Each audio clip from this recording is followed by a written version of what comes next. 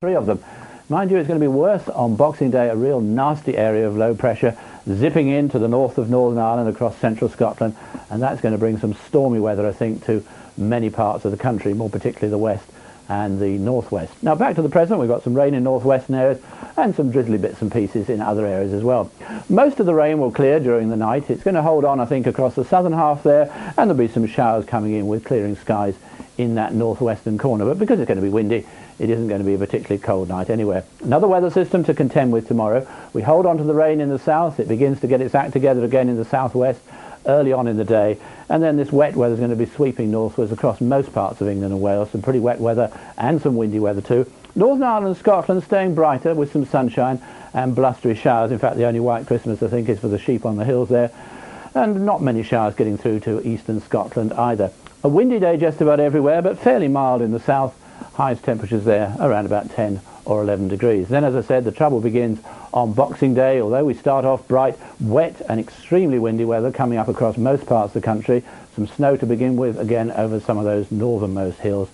And still rain around, I think, on Sunday, although there will be some bright weather as well between and ahead of that particular area of rain. It remains for me to wish you a very happy Christmas from everybody in the Weather Centre.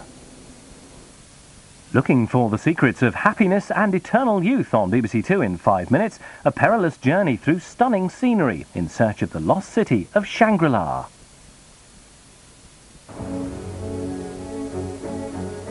Honest to God, I never thought to see you in such a state. You must miss him dreadfully.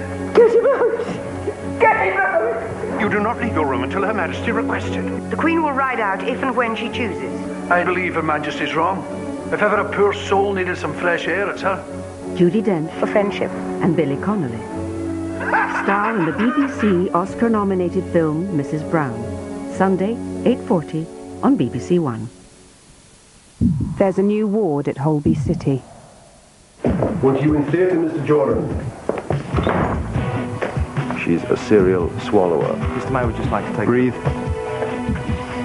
Well, I'm sure her father will be delighted to get that back. You smoke again, Mr. Pearson, and I will undo what I've already done. Transfer for surgery. Well, I could have made a neater incision with a lawnmower. Try not to kill any of the patients.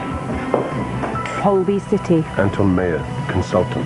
12th of January on BBC1. Spice Girl, Mel C, Aled Jones and a mystery guest with a presidential secret here on BBC1. It's the Frank Skinner's Christmas show at 11. Gruesomely macabre but devilishly clever. First on BBC1, Rick Mayall guest stars in a real baffler for Jonathan Creek.